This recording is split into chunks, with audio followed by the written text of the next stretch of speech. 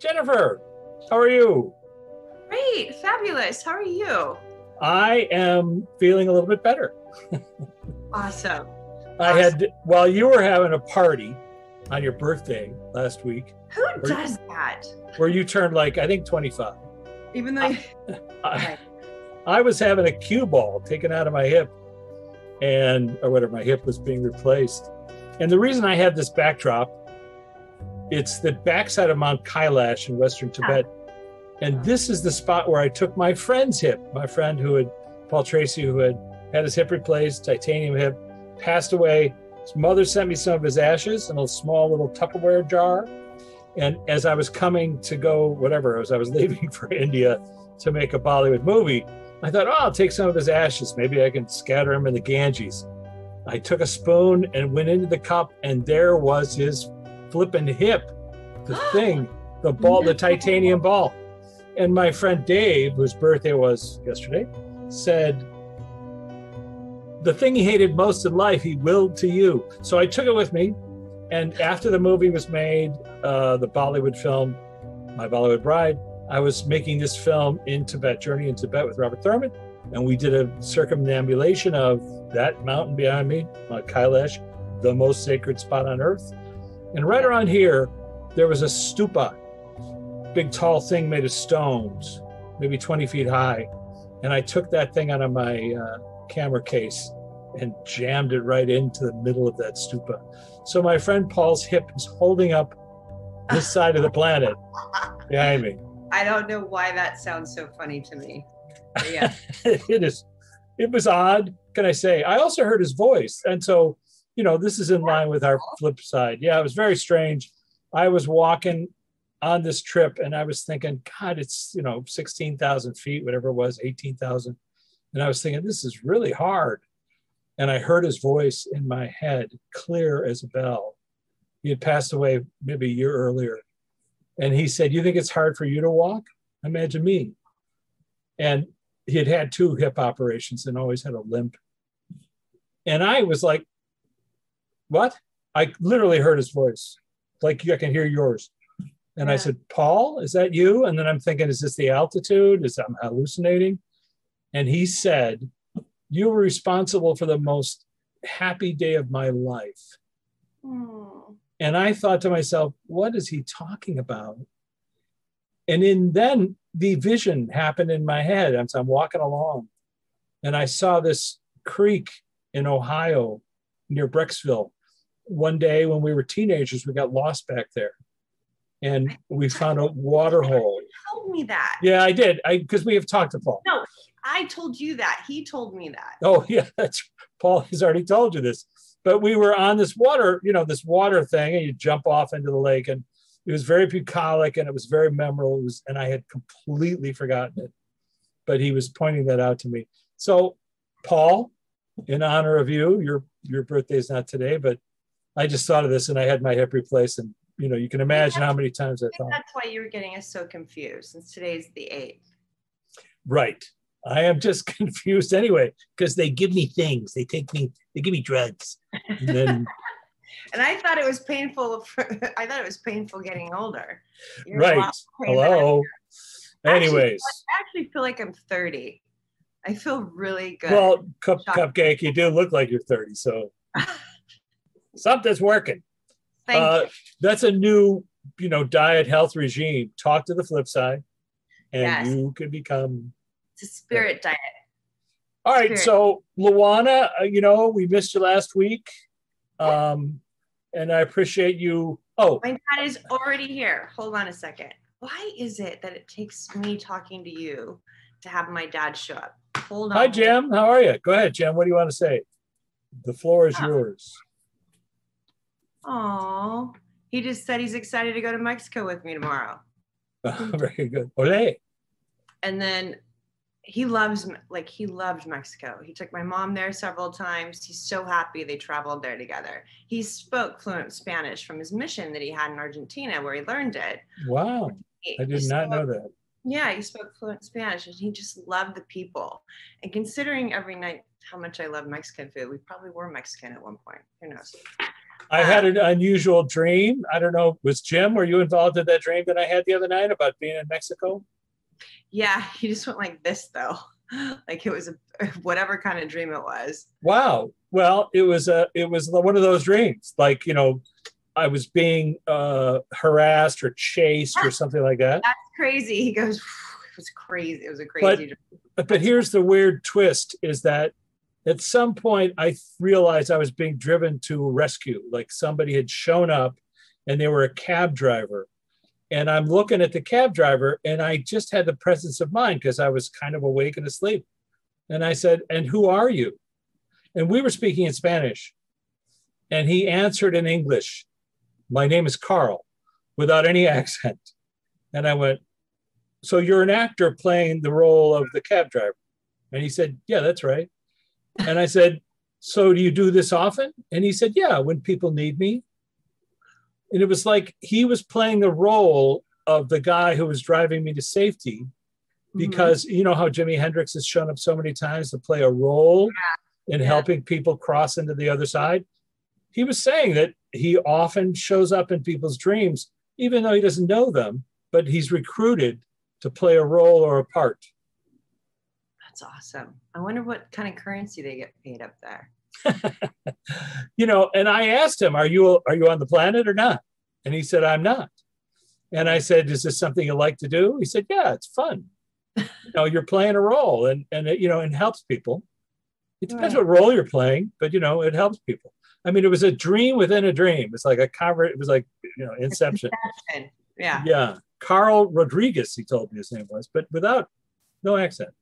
Anyway, Lou, Jim, who's on our VIP list today? Who wants to talk to us? Hold on one second. My dad's reminding me that it's his birthday on the 12th. Happy birthday, Jim. Monday, and that's the day that we come home from Mexico. So I guess we're going to celebrate it there as well. Very good. That'll be fun. Okay. Lou, hold on.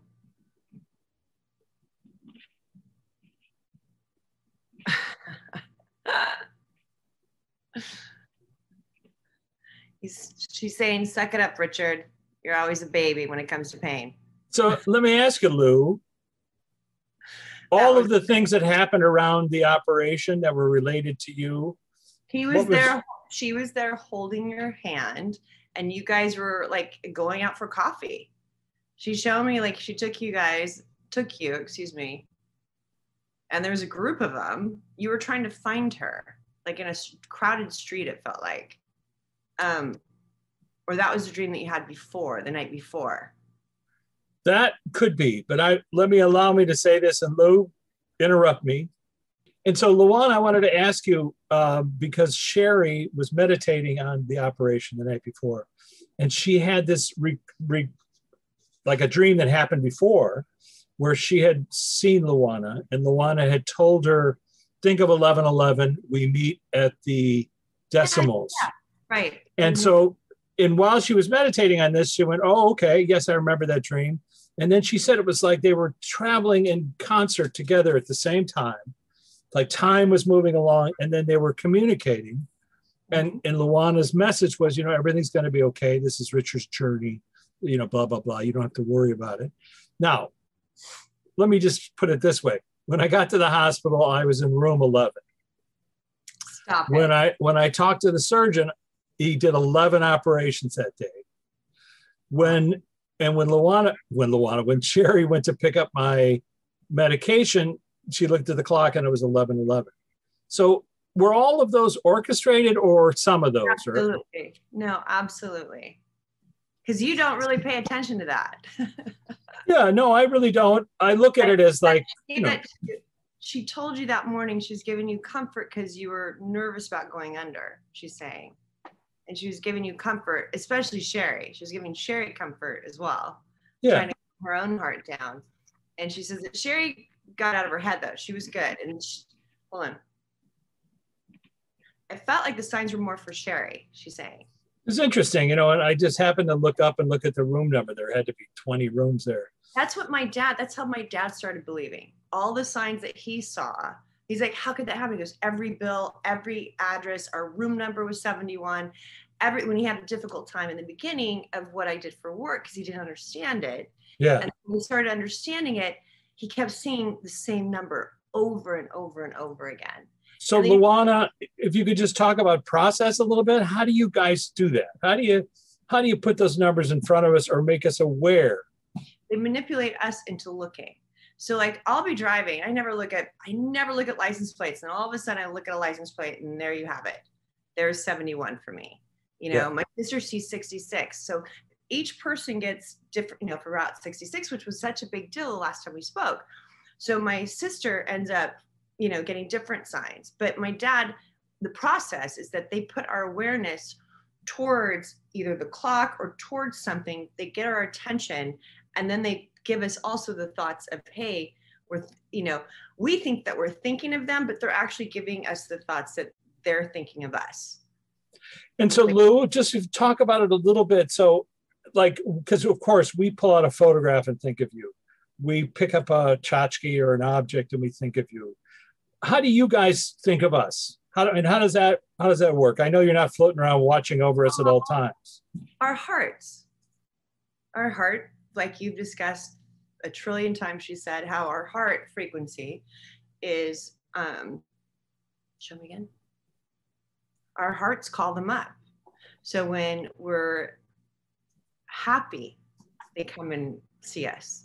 When we're, super sad, they come and see us to try to elevate our spirits. But a lot of times we can't. It creates a barrier. Okay.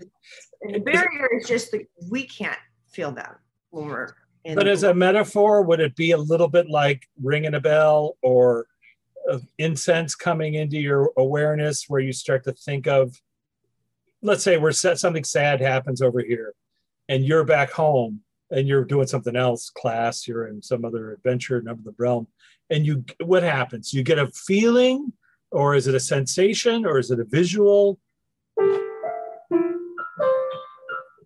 Cat. That's so awesome, by the way. That almost sounded like what Alfred Hitchcock has. I think so. The answer is frequency. Frequency. But the interesting part, hold on, because you showed me something I want to go back to real fast. They're able to see what we're going through. Right, because the time is so compressed, they can see the beginning of the problem all the way through to the current issue. They can see the endpoints. Yeah, they can see everything, what we're going through. And I'm like, can you see us having sex? I'm just like, no. Well, people ask that question, and we've talked about it. And it's like, ask that question. I mean, when I'm in the shower, I'm like, don't look at yourself. I'm like, don't look at yourself. But it's a little bit like running up to the sandbox and looking at kids playing in the sandbox, and the kids in the sandbox are like, oh my God, they can see me holding this shovel. And it's like, you're outside the sandbox going, it's a shovel. It's not a big deal. I'm just saying, we tend to think of all of this stuff as a big deal, whether right. Talking to your loved ones or, whatever. And literally, it's on stage, and there are props on stage. And if you're sitting close enough to the stage, you can see that it's a prop. It's labeled. It's got a number on it. Boop. They also see us, like, they see us rejoicing. Like, they see our happiness. Like, they're able to see, hold on a second. They can't interfere. They help, but they can't interfere our process here. That's what we've heard. Yeah, that's interesting. They can help, but they can't interfere. And the reason they can't interfere is not because someone's standing behind them with a book. They do, though, when it's not our time. Like being taken out of our bodies, like if there's a crash. Oh, they do interfere. Yeah, if something is not scheduled to be, they'll be there to help out. Or like a near-death experience. And then to help, and then you suddenly find yourself back home with them, and they go, it's not your time yet. But they did show up to tell you it's not your time yet. So now when you come back to your body and go through all that pain of recovery and everything else, you do remember, I feel like I talked to my relative or my loved one, and they told me I was going to be okay. I just got reminded. So somebody you took a question off of Cora, I believe, that we were from somebody that lost either his wife, I believe it was, and I said something about something blue. I can't even remember exactly what it was, but it was one of the first ones. We're like, we're just going to try it and see what happens. Yeah, yes, I remember. Well, that person booked an appointment to tell me even more about that and how amazing it was and how it really started him. Like, he was already questioning it, but that really got him into it because we were able to just do that on air with Cora, which was fascinating to me. No, and it is, and it's proof of concept, which is what Jennifer and I try to talk about. We always try to tell people, look, you can do this on your own. Very important. You don't necessarily, you could put Jennifer out of work. She doesn't mind it. You put me out of work. I don't mind it either. My dream would be to be out of a job because the world would look so different. People accessing their loved ones. But it's also proof of concept, which is here we are chatting with people on the other side, ostensibly. And sometimes with people we don't even know, we've solicited a question, who do you want to talk to? And somebody gives me a specific detail. And then I'm able to say their first name, Betty, whatever. And then Jennifer's able to say, I'm seeing this and I'm seeing that. And it means nothing to me, of course, because I don't know Betty, but it does to the person who submitted the question. I just had something interesting just shown to me. For instance, I believe this is going to become a lot more natural for people to do, a lot more acceptable, a lot more natural for everybody to start talking to their loved ones. And I think it's already happening, but I was shown a plane. Like, even though, planes gave us access to the skies, correct? Right. And just travel. But not everybody likes to fly. Some people prefer boats. Some people prefer other things. Let me ask you, what kind of plane did you see? That's a good question. Like a biplane? No. Or like a jet? Oh, I saw just a big commuter plane. Oh, okay. Jet. No, the reason I ask is because I've been saying it recently. It took 66 years to go from Kitty Hawk to the moon. Ooh, yeah. We talked about this before. And so here we are into the 6th year of our friendship. But now we're right in the middle. It's not a prop plane and it's not a jet yet. Right, somewhere in the middle. Yeah. And that this will become de rigueur. Or, it doesn't have to become an ad-filled, money thing that people are doing. Look what we're doing. We're showing you that on a free platform, YouTube, we can chat with your loved ones. We can help you figure out how to chat with your loved ones. And anybody can do that. And there's no commerce involved. We're not trying to sell ads, whatever. Actually, we are. For starters, you have a movie that's out. Oh, that's right. I forgot. And Jennifer has a practice, so you can sign up. But, but yeah. That's my job. And the only part of that was my husband's like, if you're going to take this much time away from the family, you need to make it worth it. Yes. And of course, and I have an office that overlooks the ocean. So an office that overlooks the ocean that people come to. But anyway. That aside, I'm just trying to say it's not that. No, we donate our time too. I donate all the time to law enforcement. That's right. You work pro bono for law enforcement around the country. 20%. I have a huge list of things that anyway. No, and I charge people an arm and a leg to sign up for Gaia, $5, where you can watch Hacking the Afterlife, Flipside, Talking to Bill Paxton. Amazon Prime right now too. $5. Amazing. That is amazing. So this is free. So Luana, I'm going to toss it back to you, my dear. If only because we love you. We thank you for pulling this together. Hey, I saw that you did one of your things, Monday. Hold on. You saw your dad when you went under. Oh, is that right? I'm consciously not aware of it, but what was that about? That's really funny. The architect of the afterlife. He was showing you around. Oh, that's sweet. My dad, the architect, showing me around, introducing me. First, you went back into your childhood and being shown, like in Chicago. So you went back into your childhood, and then he took you with your mom.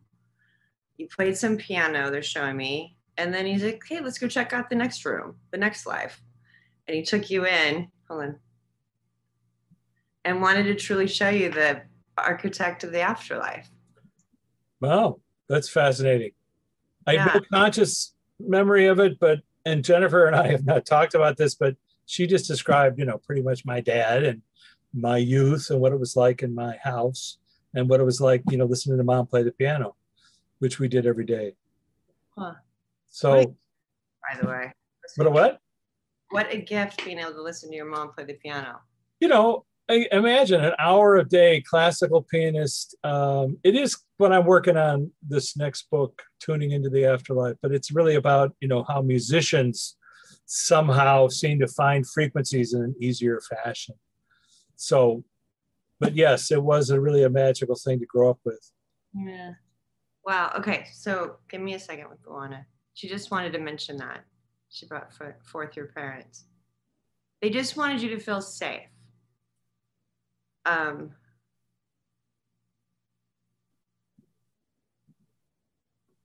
And we do scare the cat. That was right on cue, by the way. I believe that. Absolutely. Well, can I tell you, the cat has found the exact point where my incision is. Oh! And has jumped on it twice now without jumping on me anywhere else. It's like, arr. And I think, look, cats obviously see us in a different way. Energy. She's probably trying to figure out what's this new titanium energy going on. Anyway, we love the cat. She's lucky I didn't, really, because my reaction was like to go, what?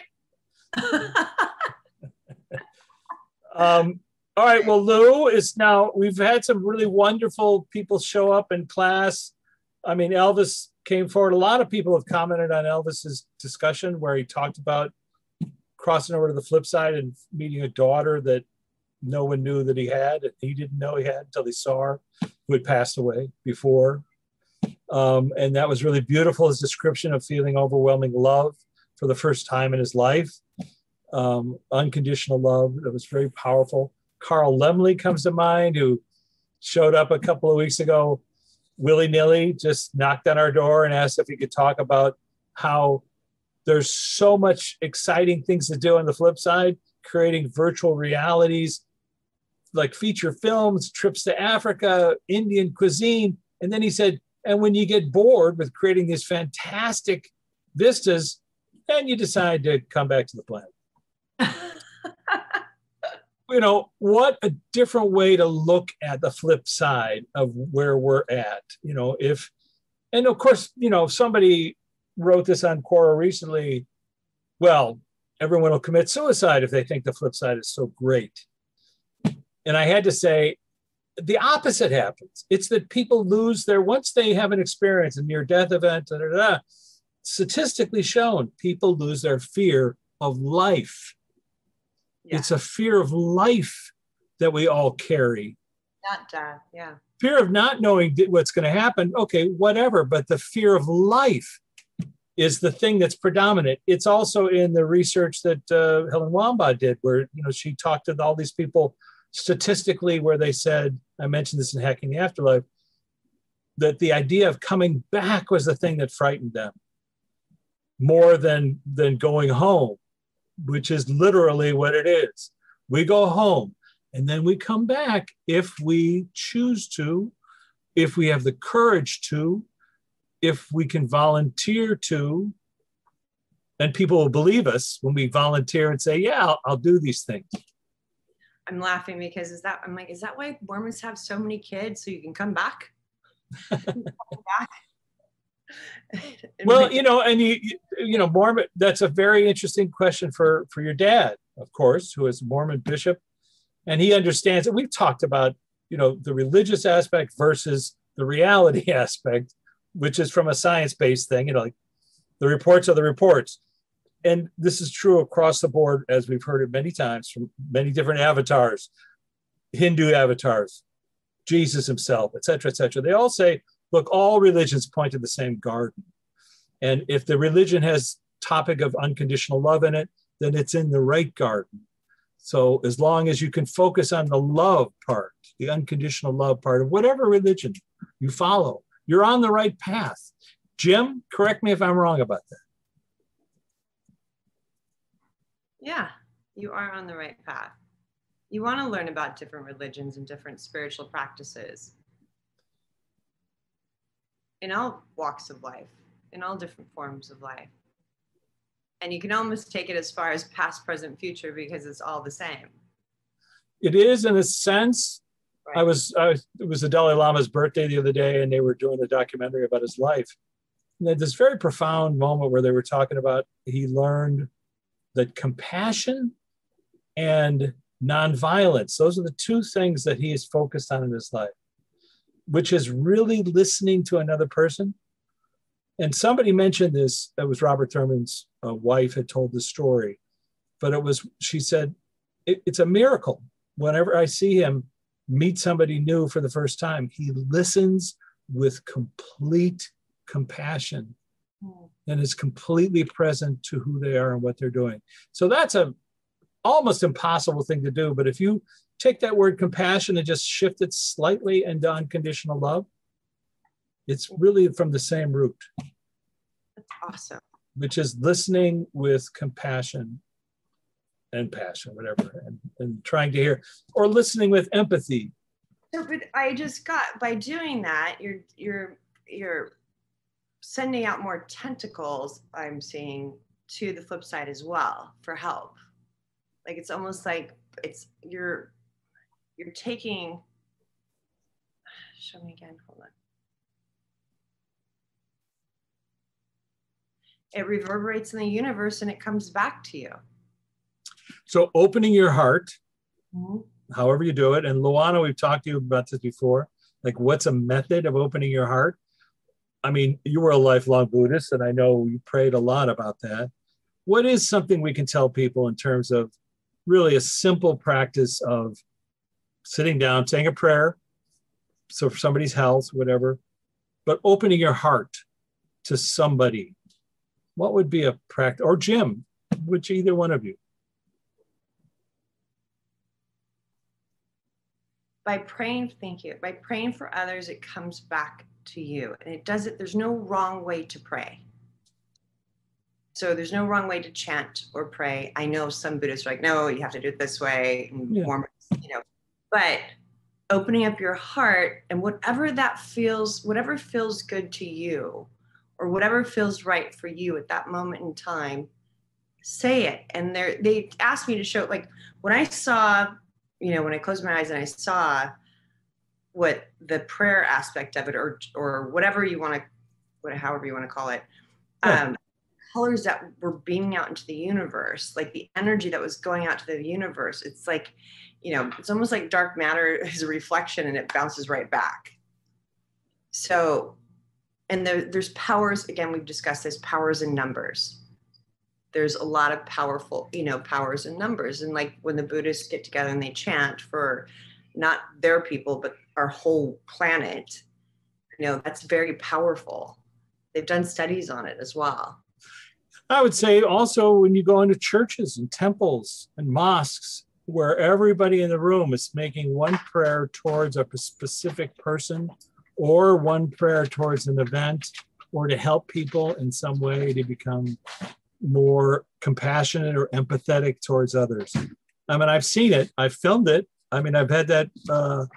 I was in a mosque in Casablanca, and it was the second largest mosque on the planet outside of Mecca. And, hundreds of thousands of people all, pointing in one direction and saying a prayer. You could just feel the vibration, of that thing of trying to connect to everybody else. And of course, when we land in our body, hip or no hip, where we try to navigate what's going on. And if you can sit down and sort of open your heart towards other people, towards your enemy, towards somebody that's giving you a hard time, even if it's to think, I bet they had a hard time and that's why they're giving me a hard time. Or, because I loved my grandmother, and even though she had a hard life, I bet that she probably was happy when she was a little girl, and let me focus on that. You see? So how do we get so philosophical? I don't know. Lou, you got to wrap it up for us. We got 5 minutes. What's going on? 4 minutes. Hold on. Okay.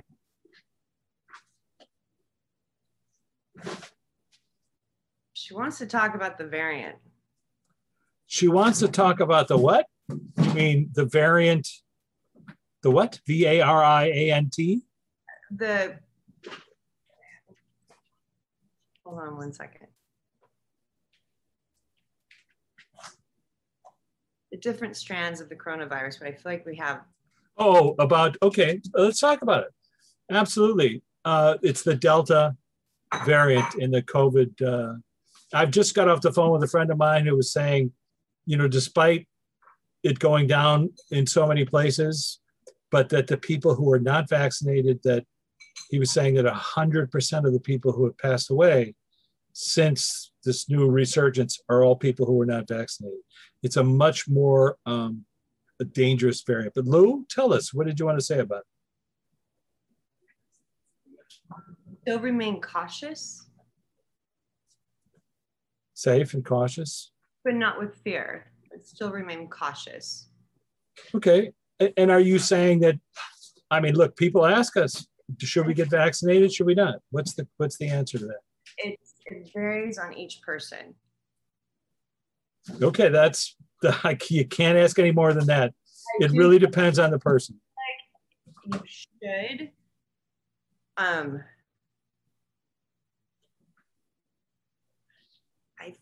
They're saying you should get vaccinated if you have a way to get vaccinated. But it does vary from person to person. You wouldn't, would you want a 90-year-old to get vaccinated? I'm not sure. Well, I mean, so just to be clarify, Jennifer and I are not doctors and we're not trying to pass along any information that's related to that. But to what you're saying is that Lou is trying to impart that if you can get vaccinated, you should. Is that correct? Absolutely, yes. Okay, and then there's always variations within there. Of course, some people can't. Some people might have health issues that doesn't allow them to do that, or possible complications, or whatever that is. They have to, talk about that with their doctor. But just as a general fatwa coming from the flip side fatwa headline, that's your advice. It doesn't mean that you're not going to get it, even if you are vaccinated, this different, Delta variant, but it also, you want your immunity to be strong. Correct. And like I said, I just got off the phone with somebody who was saying that 100% of the people who were not surviving of this new thing had not been vaccinated. So a reason to sort of, at the very least, if you can, do the thing you're supposed to do. Yeah. I know it's a controversial topic. I know. This isn't about politics. I'm shocked. I actually thought, I'm like, seriously? You want to talk, what? You want to talk about something else? You want the flip side? And we don't want any more people coming over so quickly. Very funny. But I just still wash your hands, still all the stuff that people are a little bit more relaxed on. I see. Continue to do those things. Yeah. And if you feel like you have a cold, don't go out. Don't go out. If you feel like you're underneath the, under the weather, stay home. And don't take the chance, even if you are vaccinated, of getting it, right, because then you can pass it on to somebody else. Right. Well, that's great advice. And I just want to say on behalf of our dear friend on the flip side, she was a homeopath and spent a lot of her life not doing, and including when it came to time for her to do cancer treatment, because she had so traumatized by her parents' experience. She avoided it literally like the plague. And so for her to even suggest that people might ask her, I'm like, would you do it if you were here? She goes, probably not, unless I had access to the flip side. But I just want to speak up on her behalf, which is somebody she probably would not have. Okay. But at the same time, she's saying from that perspective, people should if they could. Yes. I know you got to go. Lou, thank you for that last little tip. Thanks for keeping an eye on me in the hospital. I appreciate it. For my birthday wishes, and happy birthday, Dad. And I love you. Happy birthday, Jim. We love you. We love Jennifer. Thank you. Bye.